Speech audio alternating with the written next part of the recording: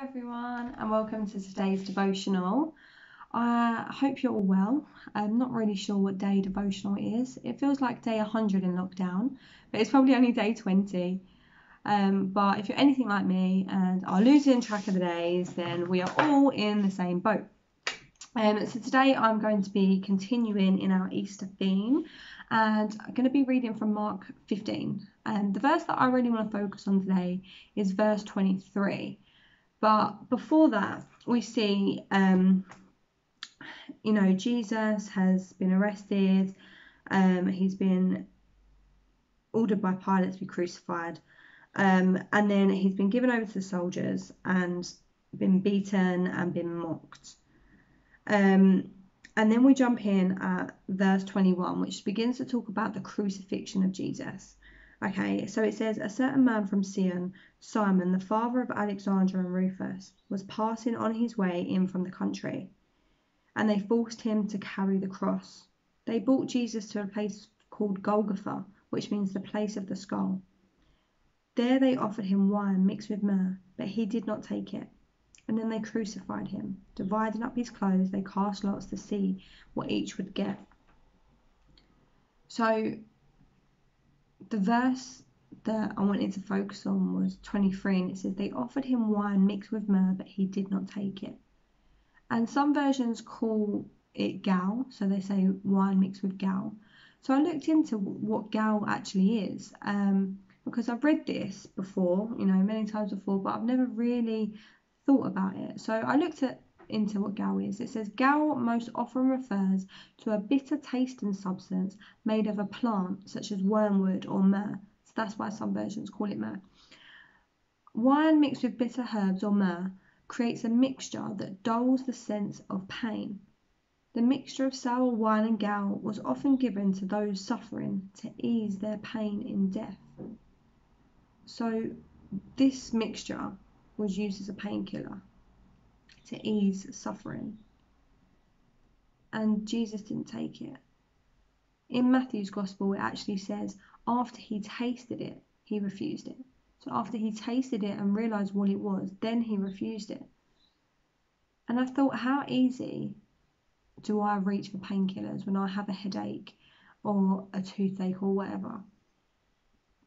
But Jesus had been beaten, whipped, and thorns put into his head. So this was way more than a headache or a toothache or any pain that I'll ever experience. And he was offered painkillers, but he didn't take it. And I thought, why? Simply because it wasn't his to take. So then I asked myself a question, are we taking things that are not ours to take? The temptation at this time is to go back to something that's comfortable, something that's going to ease the pain. Our worlds have just been tipped upside down, and we don't know what we're doing from one day to the next. Everything that we thought we knew has completely changed. Thought we was doing, thought we knew, thought this was going to happen or that was going to happen, but everything's changed in the blink of an eye. And there is the temptation to go back to something that's comfortable, and it will be different for each of us. For one, it could be an addiction, but for another, it could be a thought pattern, a bad habit, a bad attitude, self-pity, texting someone that you probably shouldn't. It's going to be different for each of us, but the verse of the day on the Bible app today was so on point. It says, watch and pray so that you will not fall into temptation. The spirit is willing, but the flesh is weak. And I thought about the argument between Jesus' flesh and spirit at that moment. The flesh crying out for something to ease the pain, and the spirit saying no, a firm no. Because the spirit is willing, the flesh is weak.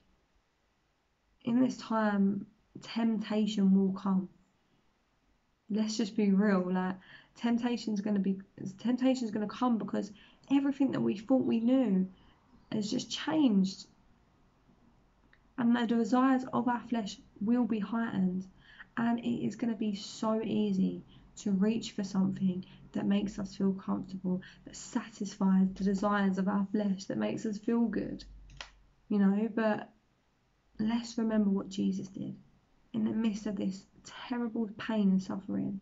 When he was offered something that could ease that pain, he refused because it wasn't his to take. So let's not accept something that is comfortable, but let's rely on the Comforter. The Spirit is willing. The Spirit is willing to help us. The Spirit is willing to guide us. So I thank you for tuning in today, and I really pray that this speaks to you as it has spoken to me and helps me to continue to focus in this time. Have an amazing Easter, and I will see you again soon. Bye.